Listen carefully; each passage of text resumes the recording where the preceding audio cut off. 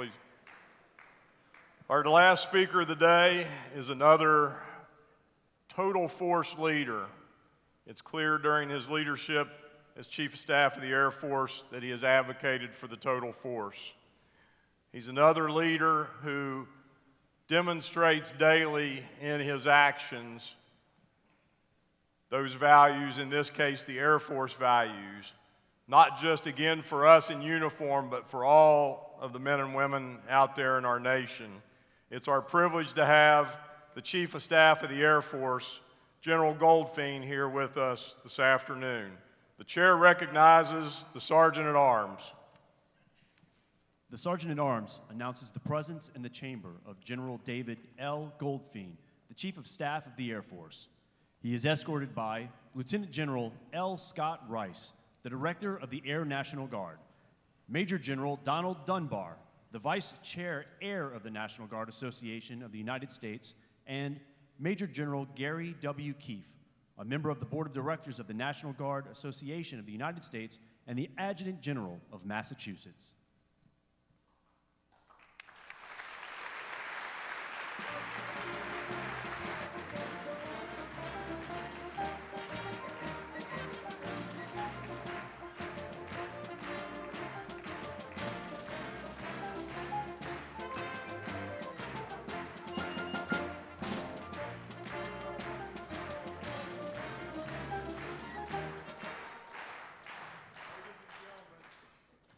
Our Chief of Staff of the Air Force, General David Goldfein.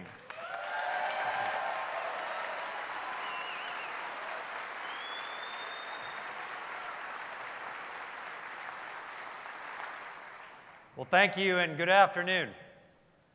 I love following my buddy, General Mark Milley.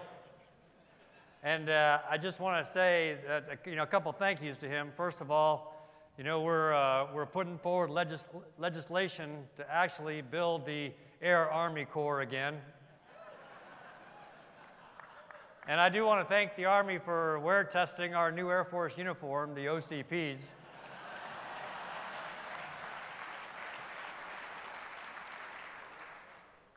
But in actuality, there's some method behind the madness, because our two services fight together.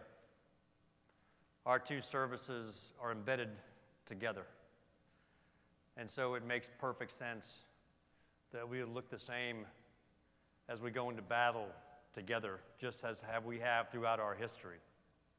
A couple of groups that I want to recognize. First, I know there are a number of spouses here, and I want to thank you. You represent a very special kind of courage when you endure the long hours, the hardship, the separations that have become so much a part of military service.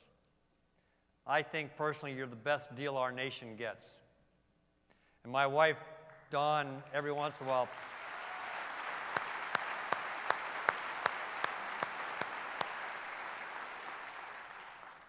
she'll ask me, she says, "Hey, I haven't seen my paycheck lately."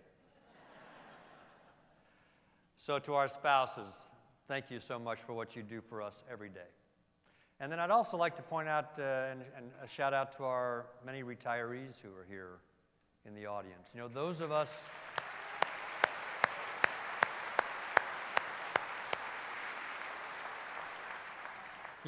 us privileged to wear a uniform today, we enjoy the trust and confidence of a grateful nation. We can't go 5 steps in an airport without somebody walking up to us, wanting to buy a cup of coffee or thanking us for our service. And it's on us, the onus is on us, for those of us privileged to serve today, to remind ourselves that we enjoy that trust not only before what we do, but for the Air Force and the Army we were handed. And I still remember back to times post-Vietnam with my dad, who came out of flying fighters in Udorn, and the way he was treated.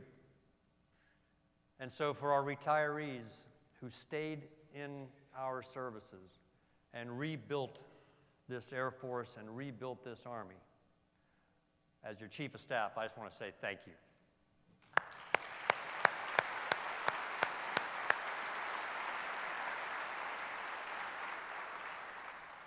So I want to start and talk a little bit about teamwork and the teams that I'm privileged to work with every day.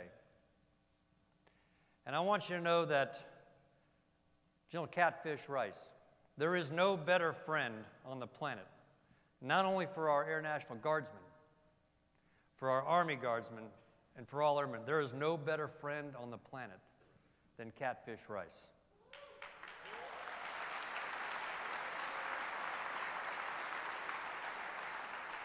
I've learned to greatly appreciate not only his operational savvy, but he is a trusted confidant and someone I'm proud to call a friend. And you need to know that there is no error between the two of us when it comes to where we're moving this Air Force forward. So Catfish, again, thank you very much.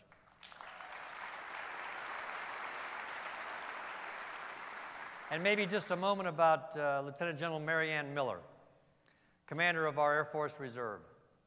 She's an individual that I don't know if I can give a better compliment to any fellow general officer than to say, every day I'm with her, she inspires me and she makes me want to be a better chief. She makes me want to be a better airman. And I'm proud to tell you that in 2 weeks, I will promote her to 4-star general, and she will be the first citizen airman to be a 4-star major command in the United States Air Force since our history.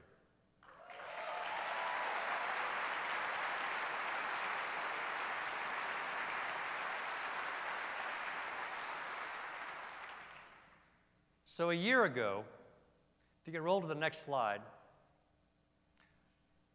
a year ago, I asked the senior leadership of the Air Force a couple of key questions.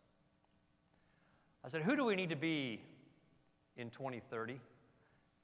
And what's standing in our way? Because if we go to war this year, we will likely go to war with the service that General John Jumper and Secretary Jim Roche built. Such is the nature of time. I'm the 21st Chief of Staff. Chief 24, my successor, Chief 24, will take the Air Force to war in 2030. And if he takes the Air Force to war in 2030, he or she will take that with the Air Force that General Goldfein and Secretary Wilson built. So the question I ask is, who do we need to be in 2030? Not what do we need to do, fly, fight, and win. Not where do we need to do it, in air, space, and cyber. But who do we need to be as an institution that can win in 2030? And what's standing in our way? We all know that we've been fighting, whether you want to count 27 years or 17 years, we've been supporting a rather mature fight over the past 17 years. And all the services have made strategic trades. And some of our muscles are actually pretty cut because we've been working them steadily over the last 17 years in a certain kind of fight. But some muscles have atrophied. And so a year ago, I asked these two questions. And as the service chief responsible for organizing, training, and equipping, I looked at 3 focus areas where I knew we needed to strengthen our muscle to ensure that we were prepared as a service to contribute to multi-domain operations in an era where we've returned to peer competition. And I learned long ago from a boss of mine, a guy named General Mike Ryan, if you're going to move an organization, you have to have 3 things. First, you have to have a single person in charge. Committees and groups don't actually solve things. You got to have an individual that's accountable, that's given authority, that's given responsibility for delivering success. The second thing you have to have is a plan, a written plan, written in English, with few acronyms, that the organization can actually understand and move forward on. And the third thing you have to do is place that on a calendar with an implementation plan that has measures of effectiveness so that when life gets in the way of the perfect plan, you know you're moving the organization forward. So in the organize and the train and the equip piece of our Air Force, we focused on 3 areas: Each of these led by a brigadier general with a team. Each of these teams that went over to 75 bases, literally interviewed thousands of airmen, and produced written plans for me over the course of this past year. And in the organized piece of our business, we focused on the fundamental fighting organization of the United States Air Force, which is a squadron. And when we went out and looked at what is the current state of our fighting formation, our squadrons, and how do we revitalize them for a war in the 21st century? We looked at how do we develop the leaders we need to be able to look at the complex operating environment that we are involved in, and to be able to bring creative solutions to complex challenges in an era where we've returned to peer competition. And in the equip side of the house, we looked at how do we connect this force together? How do we network this force so that we can solve the hardest piece of multi-domain operations, which is the command and control piece? As the CFAC in Central Command, working with General Milley, working for then General Mattis, I actually went into the job thinking my role would be to place the right assets overhead, to understand the ground force commander's intent, and to make sure that we had the right attributes in place to support the campaign. And while we did that, I also realized that what I did every day for Secretary Mattis was to provide him operational level command and control. Because it was at the Combined Air Operations Center that many of you have been to, where we pulled together all elements of the joint team, not just small liaison groups, but robust members from each component. And all of our allies and partners and members of the coalition. And it was there at this operational level headquarters that we built the integrated plan to be able to execute combat operations across the region. And so it made perfect sense to me, as the service that brings that kind of capability, that we would take on some of this hardest operational challenge of multi-domain ops and look at the business of command and control. While we were moving out on these to build the plan, to lay this on a calendar, to build the implementation plan, Secretary Mattis came on board and started the journey of building, as he referred to this morning, the National Defense Strategy. By the time it was signed, we were on version 67, I believe. It was a completely inclusive environment. And as Joint Chiefs, he took our inputs, and because it was inclusive and we had these parallel efforts going on, what we had going on in each of these focus areas was feeding into the National Defense Strategy. And what was going on within the National Defense Strategy was feeding into our focus areas. And so today there's no air between us. And so what I wanted to do today is to report out to you what we've accomplished over the course of this past year, where we're headed, and perhaps tie it all together for you in a new concept of warfighting, which we called multi-domain operations. So let's go to the next slide. So revitalizing squadrons. Again, why squadrons? Fundamental fighting organization of the United States Air Force. It's where airmen arrive after tech school. It's where innovation occurs. It's where the mission succeeds or fails. It's the level of command where commanders have the most impact on the airmen entrusted to their care. And we looked at and are updating all of the mission directives as we focus on the mission of a squadron, the purpose of a squadron. Because here's what we found. I did an unscientific survey, which is code for I called my dad. I said, hey, Dad, when you were flying F-86s back in '64, how long did it take you to plan, brief, execute, debrief a typical mission? And he said, about 5 hours, maybe 7. And then I went in about 10-year increments and went to different weapon systems and asked the same question. And what I found was that about the time we started bringing on 4th-generation airplane that were software upgradable, we went from linear mission expansion to almost exponential mission expansion. And at that same time, we went from large mission planning cells and mission planning areas to having more and more missions go into secure areas and vaults, which means less folks were available to actually help with mission planning. And as missions expanded and security levels became higher, at the same time, we got much smaller as an Air Force. If I'd been standing and talking to you as the chief in 1990 when we deployed for Desert Shield, I would have been speaking to an Air Force of just shy of 1 million active Guard and Reserve. Today, we're a grand total of 670,000 of us.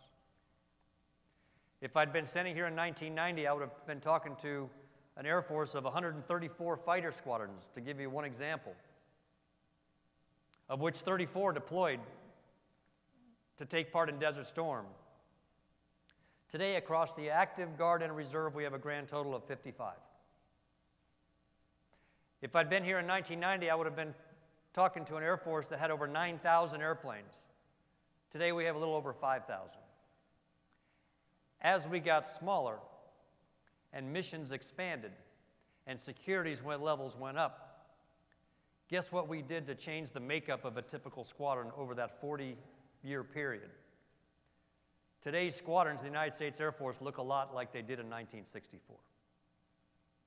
So it's time for us to look at the mission directives, the unit manning documents, and upgrade our squadrons to 21st century warfare. At the same time we got smaller, organizations often do this. You consolidate your manpower, and then when it's too small for a lower level of the organization, you consolidate and move it up. And so we have huge pockets of our Air Force where we actually no longer have the manning that we had at squadron level, and we moved it up to group and to wing. And the unintended consequence of those moves is that as people moved out, the duties remained. And those duties remained on a smaller force. And decision authority moved out and up as well. And so today, we are working to push decision authority back down where it belongs, to squadron command. Because not only do we train like we fight like we train.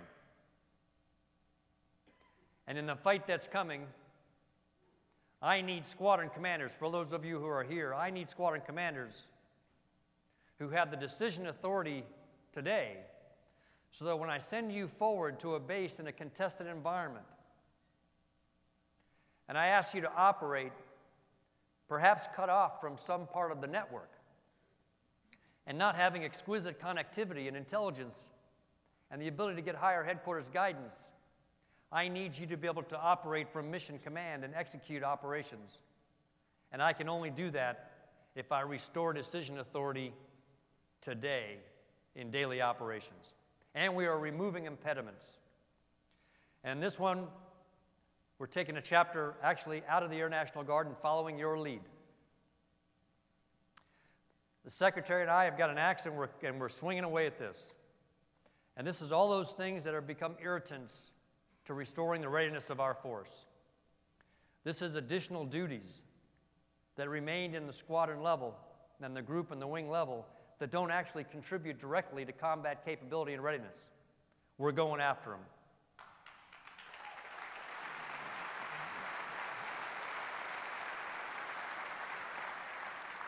In the Secretary's office, we have a growing stack of Air Force instructions. There are 1,300 of them today. I'm not sure at what point as a commander you just hit the I believe button. But 1,300 overly prescriptive Air Force instructions are not required to do our business. So we are swinging away at them. And we're swinging away at them. One of the main reasons is that we fundamentally, the Secretary and I fundamentally, absolutely trust our commanders. We raised our commanders, and we give them the authority and the responsibility for the most destructive weaponry on the planet. We can trust our commanders to make daily decisions without overly prescriptive Air Force instructions. We're going...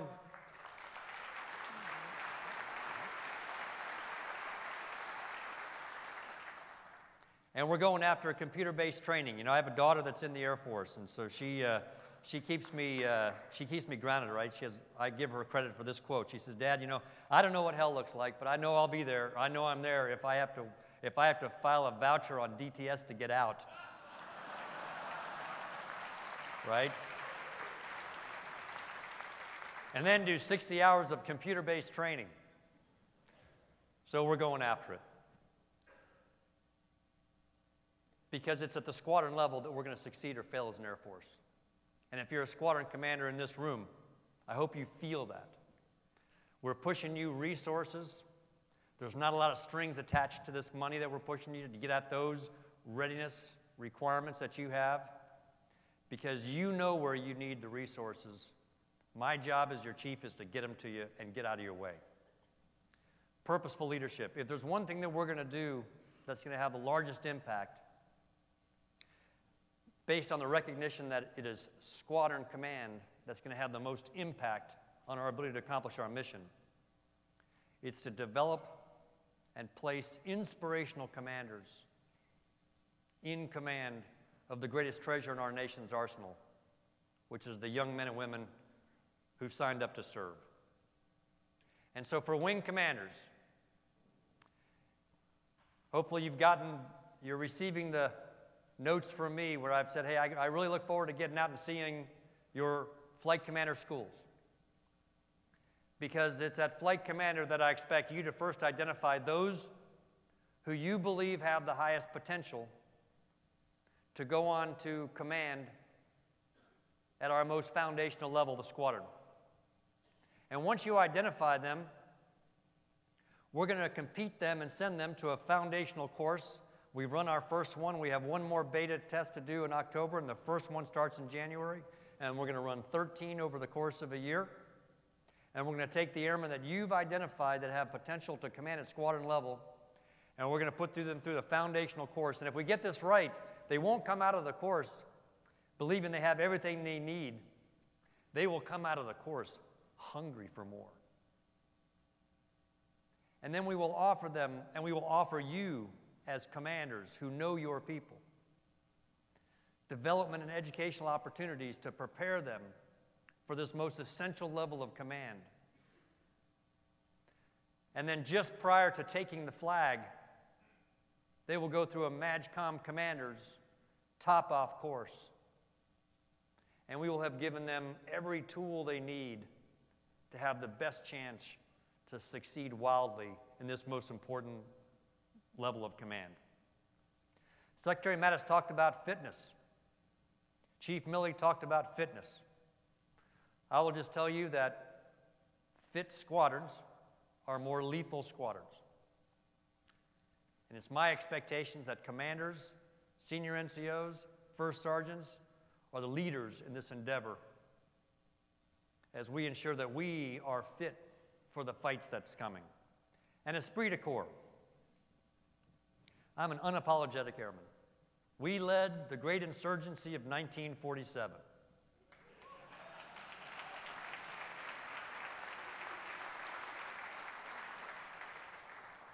But seriously, our organization and our culture of an airman, we work hard, we play hard. And I want to make sure that within that most foundational level of command, where the culture of the Air Force resides, that we're getting the mission done, that leaders are inspiring airmen, and that we're taking time to celebrate this opportunity that we have to make a difference, to work with, to our right and to our left, the finest people on the planet, and to make this world a better place for our kids and for our grandkids. We go to the next slide. Joint leaders and teams. So organized folks on squadrons. This is about the development of the leaders that we need to be able to fight and win in the 21st century. And there's three elements of a leader development. There are those experiences that we have, normally based on assignments that we have. There are those educational opportunities we have.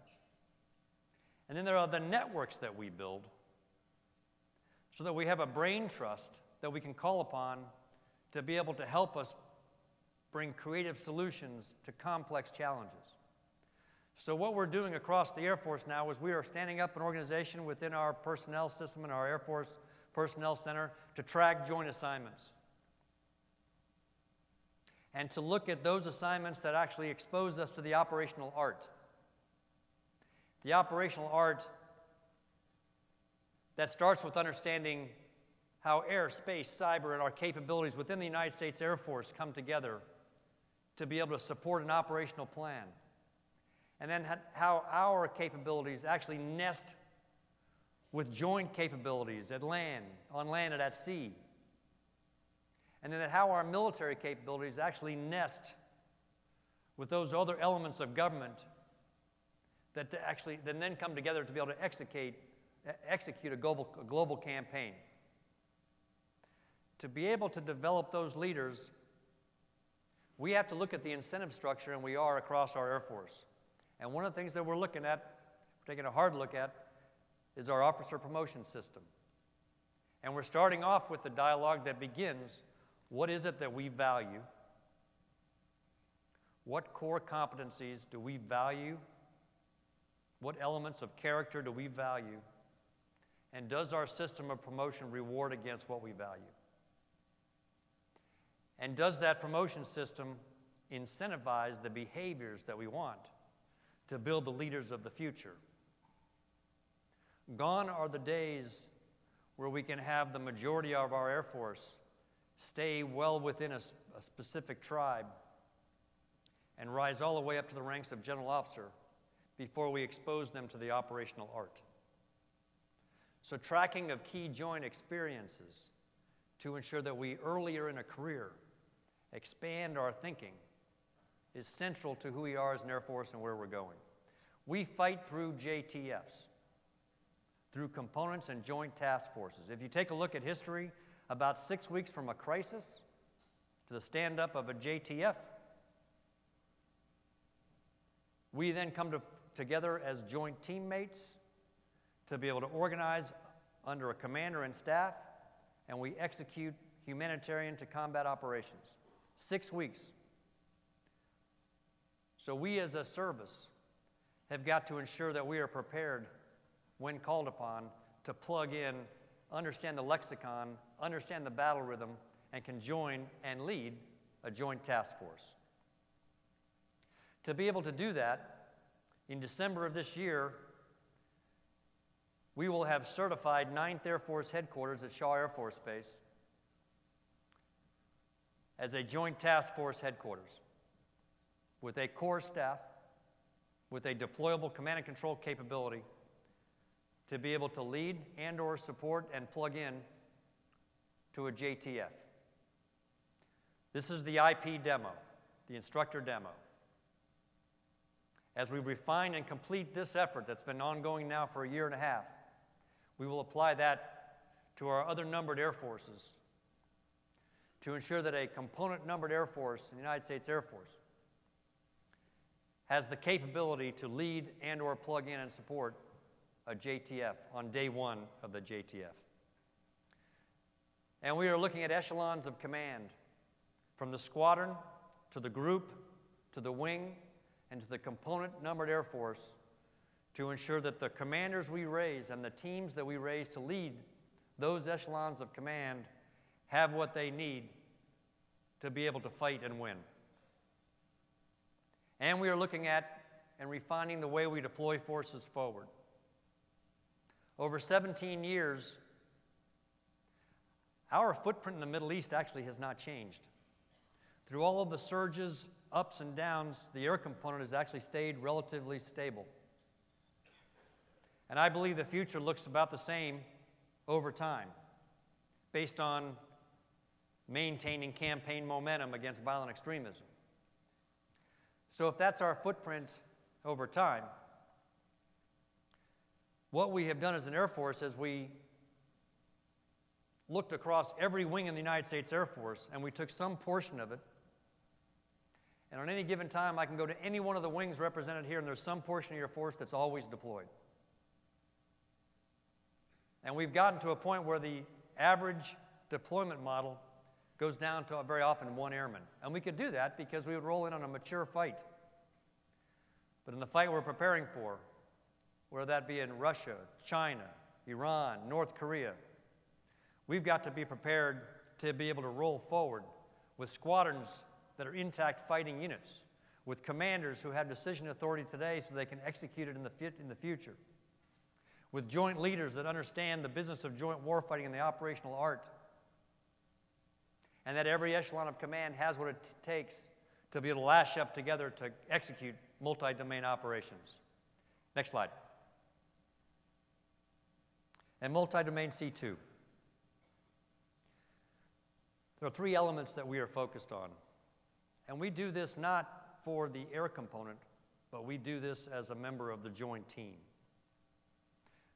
There's a new operating concept that we're looking at to be able to pull together capabilities in ways that allow us to provide multiple dilemmas for an adversary that they just can't counter. And so we're looking at war games. This October, we'll have our first Doolittle war game that will be focused on command and control and bringing together the networking of elements and capabilities to be able to execute multi-domain operations. We're looking at our training venues. We're looking at our ranges. We're looking at our investment in the ability to replicate high-end threats, whether that be at NELUS or NTC or virtually, to ensure that we can train to a higher level in this business of peer competition. We're building a shadow network to be able to try out many of our operational concepts so that we have a network capability to tie together platform sensors and weapons to be able to bring multiple dilemmas and multiple capabilities to bear on an adversary. And we're looking at our C2 experts to make sure that we raise a core cadre of folks who understand the business of C2. A year ago when I laid out these and we got on this path, I talked about this coming together: organize, train, equip, fix your fighting formation, develop the leaders you need for the future, and pull it all together through command and control capabilities that networks your force. But I didn't have the concept of operations that ties it all together. And over the course of this year, each of the Joint Chiefs has been pursuing what I believe is a very similar path, but we've been calling it different things. General Milley, General Neller have been working on multi-domain battle and the concepts associated with that, and we've been there with them throughout, between TRADOC and Air Combat Command. Admiral Richardson has been looking at data lakes and a net-centric Navy, and I've been looking at multi-domain command and control. But now we're pulling it all together into this concept of multi-domain operations. Let's go to the next slide. But it requires us to think a little bit differently about this future force. This is the Air Force today. There's a lot of platforms, a lot of sensors, and a lot of weapons. And most of us in this room can find something on this slide and personally associate ourselves with it. Let's go to the next slide. This is the Air Force of 2030. It actually looks a lot like the Air Force of 2018. Much of the platform sensors and weapons that we have today will be there tomorrow. There's some new things on there. I love the picture of the TX. Nobody can say I'm giving anything away there, right? The question for us, though, especially as airmen, is can we look at this picture and not see platforms, sensors, and weapons, but actually see nodes in a network that we need to tie together in different ways so that we can come after an adversary in all domains simultaneously. Next slide. So to me, this is about connecting three grids. We sense the globe in 6 domains: air, land, sea, space, cyber. And we bring together reams and volumes of data that allow us to understand an operational environment. And so our job with multi-domain operations is to tie these together in a way that we understand more than our adversary, and we deny him the same. And then we pull together the decision grid, which allows us to make better, faster decisions on how we employ forces for the future. And then we create effects in multiple domains in ways an adversary cannot maintain and an adversary can't keep up with. It was interesting that the example is already used of Lexington and Concord, so I'm going to use the same example, but I'll use it a little bit differently. So if we remember, in part of the story there in 1775 is that as the British were marching from Boston, they had one of two avenues of approach. They could go by land, or they could cross the river. And so therein lied the great ride, right? One if by land, two if by sea. And so when you think about this, one lantern hung if by land, two if by sea. What if the British were able to split their forces and come through both land and sea? What would the colonists have had to do?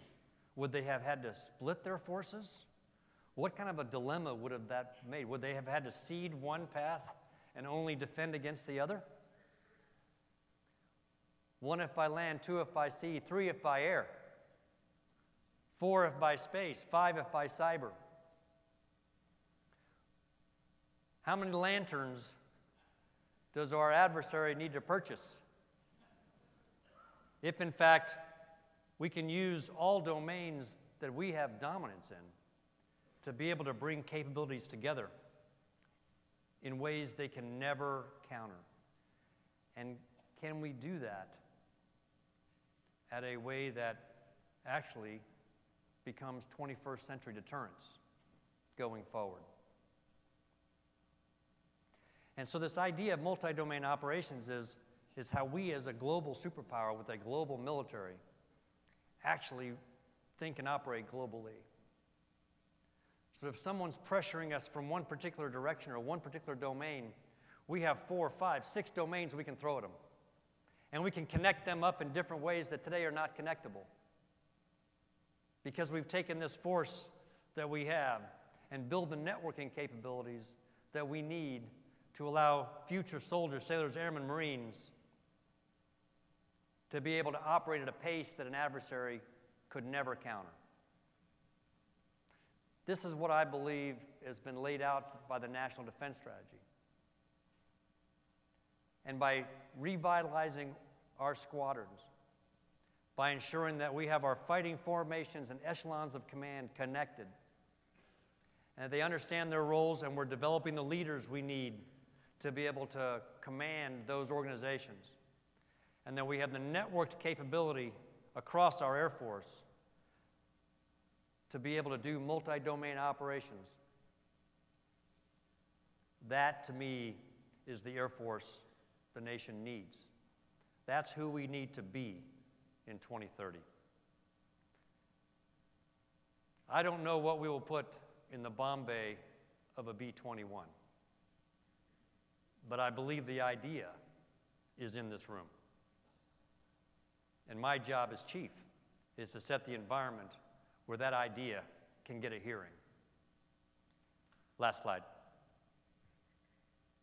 I love this quote from Hap Arnold. The next war may be fought by airplanes with no men in them at all. This is in 1945. It'll be different from anything the world has ever seen. For the Air Force, this is a 1945 moment.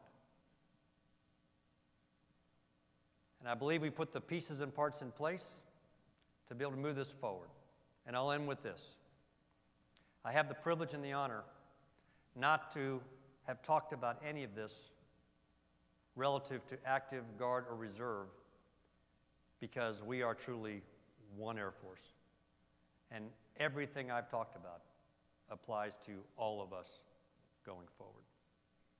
It's an honor to serve with each and every one of you. Thank you very much.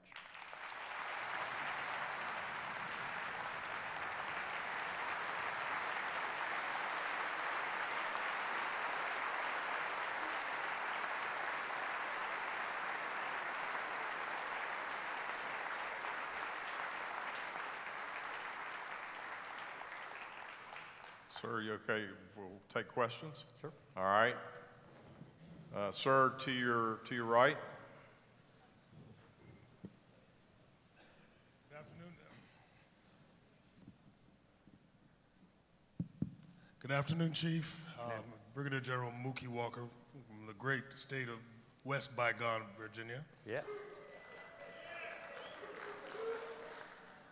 As you know, the pilot shortage is not just an Air Force problem. It's not just a DOD problem. It's not just an American problem. It's a worldwide problem. Now, when pilots leave the active duty, the Guard does its best to try and capture and preserve that talent and experience. And we also like to retain our own Guardsmen, even through the MDS conversions. We'd like to ask your help on something, however. When we try to recruit J-model Herc drivers to legacy Hercs, we feel that the conversion training may be a little bit excessive. And similarly, the prescribed training for KC-46s may be excessive for some of our airmen who have vast experience in 767. Some of them captains, some of them check airmen. Now, with that, what we call excessive training, sometimes we're not able to recruit those people. We're not able to keep our people through the conversions. So can we come together and find a better way? Yeah. No, I think that's, I love taking taskers. I got one. Here's what's interesting, too, about your question. We're taking a completely new look. You know, we actually haven't changed the way we produce pilots in a number of years. You may have seen some of the work that we're doing on UPT Next, Undergraduate Pilot Training Next, right? We're taking you know, I mean, for most of us who grew up flying, learned to fly, right? I mean, I remember chair flying, right? Chair flying was, you had 2 plungers, right? And a poster on the wall, and that's how you practice. Now we can put somebody, they have simulators that you can buy commercially. There's available to them, right? You can put the goggles on. You can actually go fly your missions, and you can actually type in whatever airplane that you want to fly, and you can go fly it, right? Virtually. And so now what we're finding is that there are different ways of training that are actually accelerating, and we're looking at the way people learn. And you know, our model that most of us grew up with was, right, everybody started as a class and you ended as a class, right? So if you happen to be the fastest person in the class, you had to wait for everybody else. If you're the slowest person in the class, right, then you were the one everybody was waiting for. But you had to the whole class had to graduate on time. That actually doesn't make much sense for a nation that needs more pilots, right? So we're taking a look at scrapping that model and getting folks so that they're ready to proficiency advance, and we move them forward. We're also looking at this beyond pilot training, though. We're looking at it in places like cyber, right? Because we started in the cyber business using the UPT model, right? Everybody that came in would get the exact same training regardless of your background. And we had folks that come into the cyber business, especially Guard Reserve, who in their civilian job are actually, security managers for major companies. And we're putting them through Cyber 101. I mean, they could teach half, if not more than the course. So I do think that we can get at this. I do think there are different ways that we can go about it, and I'll take that as a tasker to go take a look, especially at those 2 weapon systems. Thank you, sir. Thank you. We'll take one to your far left. Hi, ma'am. Hi, sir. Hi. Major Jody Schweikert from Ohio. Thanks, guys. My question, sir, is, let me scroll down to it. I'm sorry, I have a lot of notes here. Is that you talked a lot about changing leadership and training, especially at the squadron level. But one of the things that I think a lot about is in the interest of diversity and due to pilot shortages and diversity of thought and backgrounds and everything, is anyone considering allowing non-rated officers at any point to become wing commanders? I don't know, if we're trained in the mission and understand it, and we have a strong operations officer, operations group officer, is that something that may be possible in the future? Yeah, thanks for a question. Yeah, actually, we already have that, right? Air-based wing commanders, right? That are actually today responsible for the installation. Matters not whether they're rated or non-rated, right? So we actually have, and we have a lot of functional wings across our Air Force. Here's something we're looking at, though. I shared with you that Because we've been fighting a mature fight with mature infrastructure, with mature basing, with mature C2, I could actually be organized differently at home than I am forward.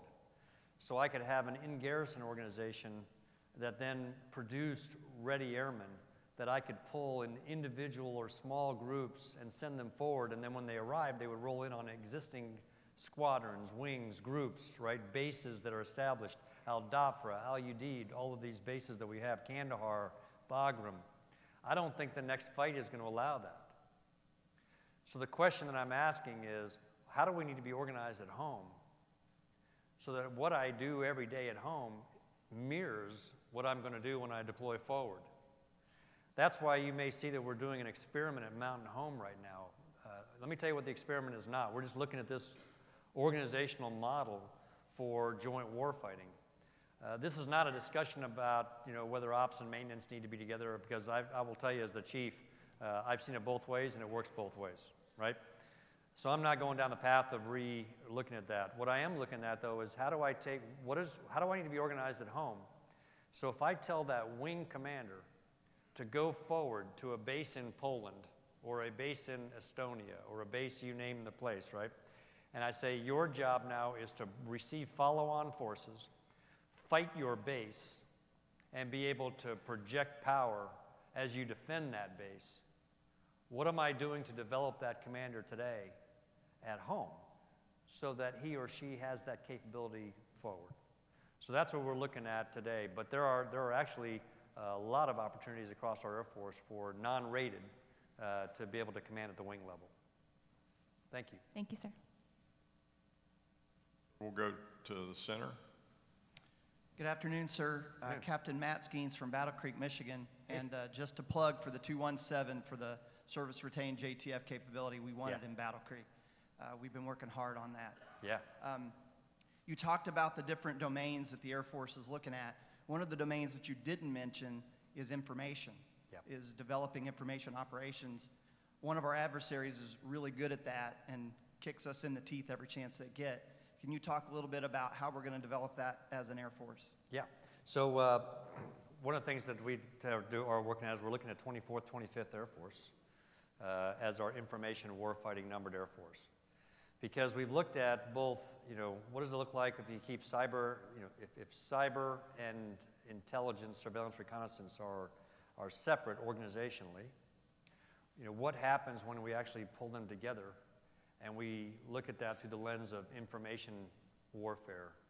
And I wouldn't call it information dominance, because it's more about almost information parity, because as you said, we have those that are out there operating in the information spaces. And as long as we are encumbered by this thing called the truth, because we actually go to war with our values and we don't leave them at home, and we speak the truth because that's what our nation and the international community expects, that's always going to make it a challenge in the information domain. So we're looking at 24th, 25th Air Force in terms of how we bring that together. And it's a combination of cyber, intelligence, and electronic warfare.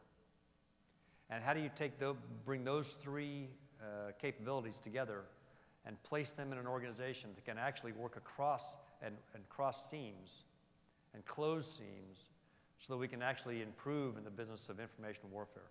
We're looking at the air staff and looking at the construct that the Navy has worked through, and they have an N26, right? Intelligence and cyber information warfare that they put together. We're actually looking at that same model going forward, because if in fact, as we project power forward and we look at the components that are going to work together the most, a lot of what we're going to do going forward is going to be Air Force and Navy, Army pushing forward together in the information domain spaces. So we're doing that together. We're trying to get the phone book aligned, right, so that's under a single component. That component is staffed to be able to do information warfare, and then we report to all the combatant commands with an organizational model that makes sense. So those are all under the works right now. Thanks. Sir, it looks like we have 2 questions left to your right. If it's okay, we'll take those last 2 and close out. Great. Captain Keith DeAugustine with the Utah Air National Guard Intelligence Officer. My question is in regards to your comments about readiness and additional duties.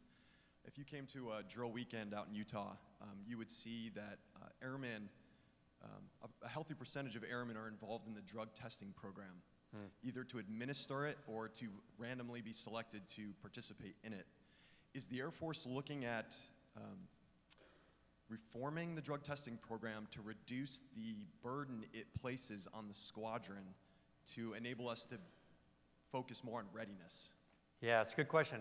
We're not right now, but I'll tell you, first of all, I'll go take a look at it, because I've not looked at it through the lens of the burden on the squadron. But I would just tell you that it's above an Air Force level issue, right? All the services have the same program. It's a DoD-wide program that's mandated in terms of how we administer that program. It has congressional oversight in terms of how we administer that program. So we're not looking at doing any kind of standalone changes within the Air Force, because it's not within our authority to do so.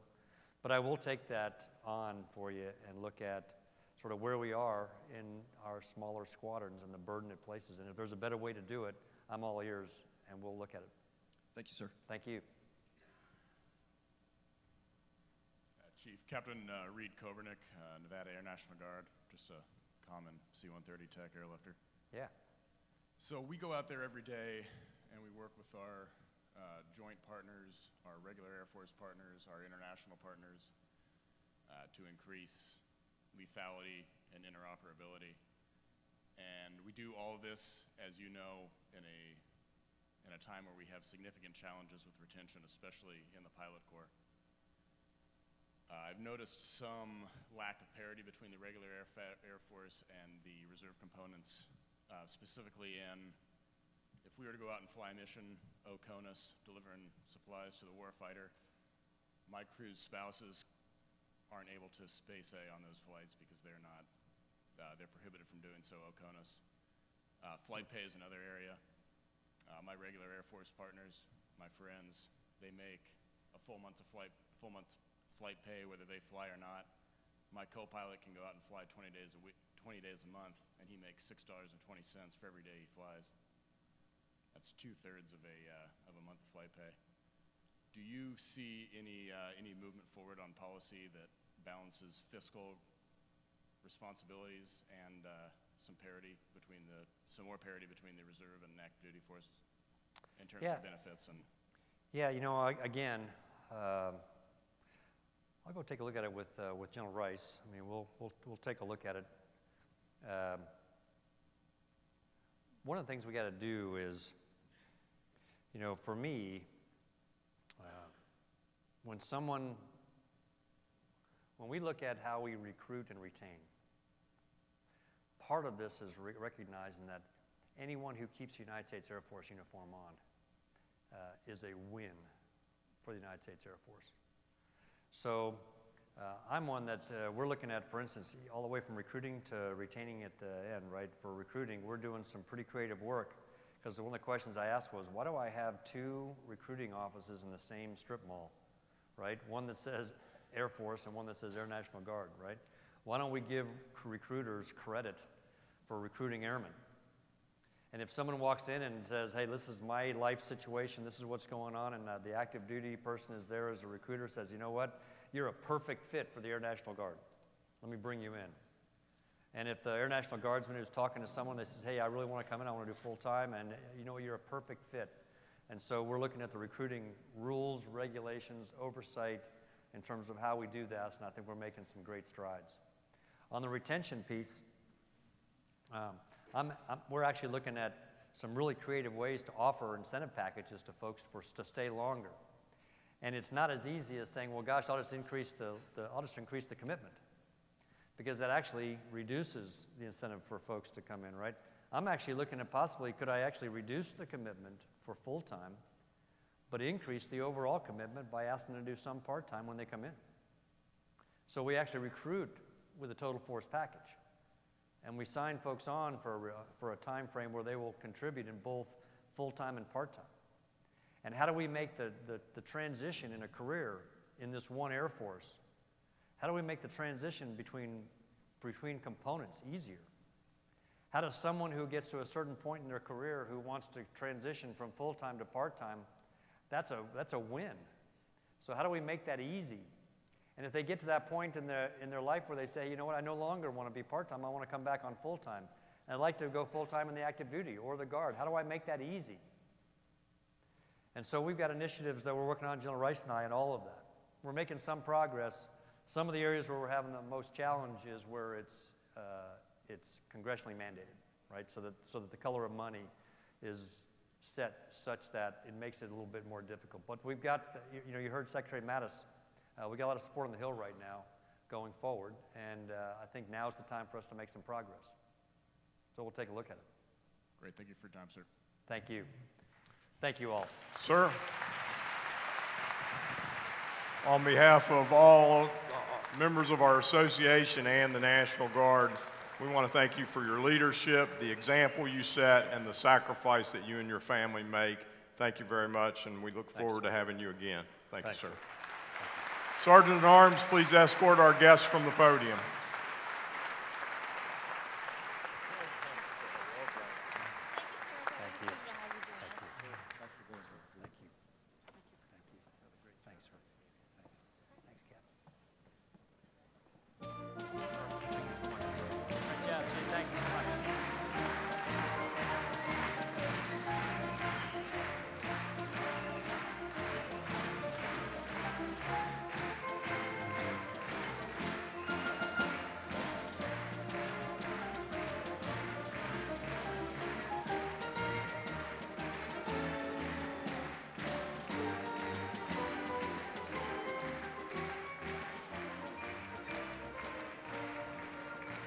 All right, it's been a great day. Everybody, we appreciate your time and your patience as we work through the day. Some great speakers. Please enjoy your time here, but watch out for each other. And have a great evening, and network while you're here. We'll see you guys tomorrow. Oh, and one alibi. If there's a lieutenant colonel in the house that does not have his headgear, we have an extra headgear that was turned into the table here.